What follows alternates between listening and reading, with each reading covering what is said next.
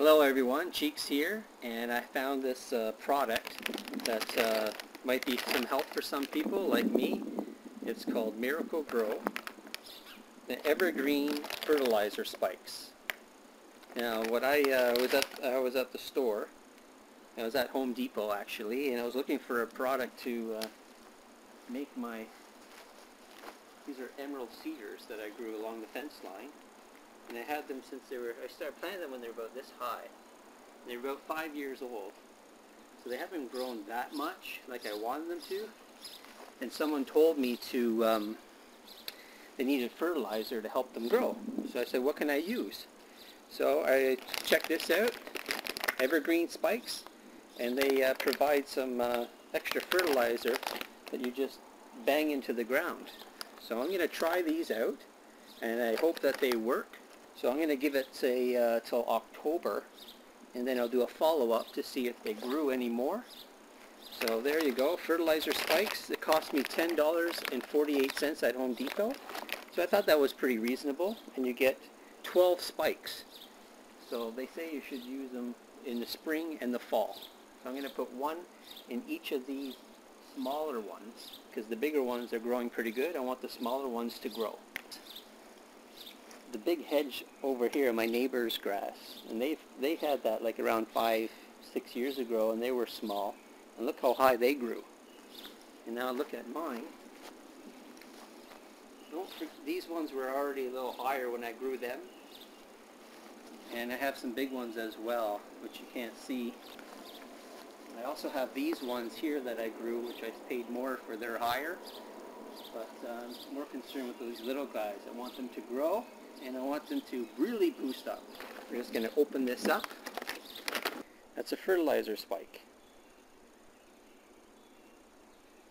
Actually, it looks like a hard candy or one of those dip-a-sticks for as you were kids. You know, you dip them in the package with all those flavors, and then you licked it. Well, you can't lick these, but that's what sort of they look like. They're pretty hard as well, just so you know. And then they come with a little plastic cap. And you stick that on top. I'm going to nail this into the ground. Now they say to apply once in early spring and once in mid-fall when the ground is soft and moist.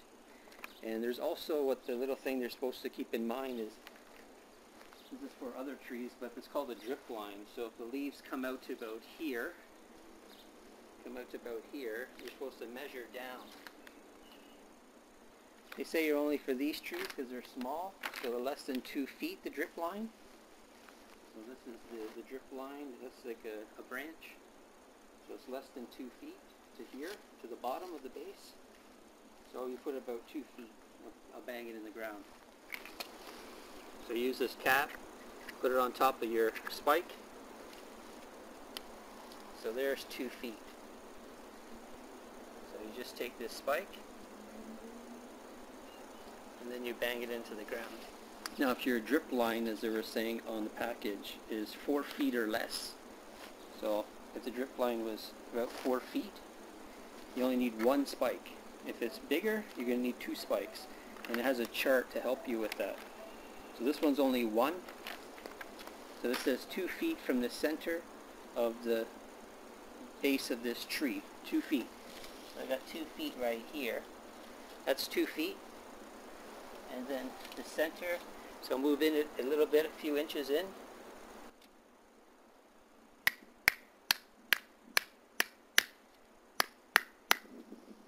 And then just bang it in.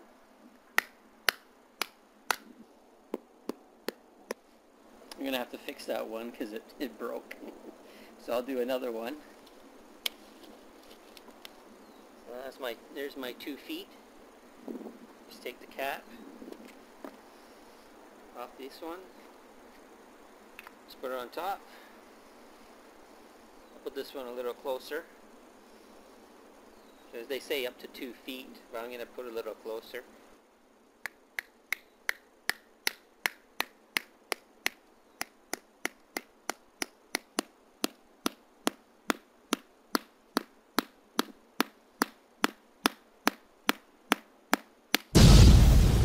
Be a little careful with these. I probably should use a bigger hammer so they don't crumble or break. But that's something to keep in mind. See, it happened to me, it might happen to you. Now the one thing I forgot to do is to measure these. So right now I got measuring 56 inches. That's 4 feet at 48 and 6, so 4.5 feet. This one here has got 53 inches. So also I forgot to say that today is May the 20th. So October 20th, I'm going to remeasure these trees. These are Emerald Cedars. And they haven't been growing very long, so let's see if they grow in those next few months. So I got till October 20th. I'll try to do a little quick catch up on the October 20th. So we'll give it 5 months. We'll check back and see how high these grew.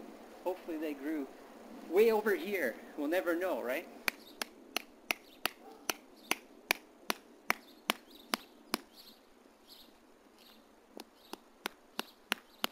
It's already crumbling. Well, there's the spikes in the ground. I covered them all up.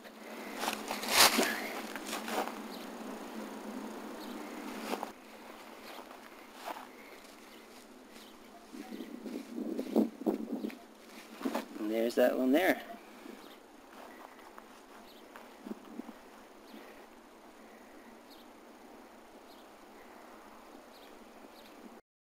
So there you have it, a product I thought you guys might like, because everyone's got these Emerald Cedars, and really they don't grow very big, and they don't cover up the fence line very well. So as a tip, if you're considering to get privacy for your fence, I would recommend to buy them bigger at the start, because they take a while to grow. They may be a little cheaper, but look how much long. It's been like 5, almost 6 years, and look, they haven't grown anything. They were only this big before. That's a lot of growing. You might want to get a hedge.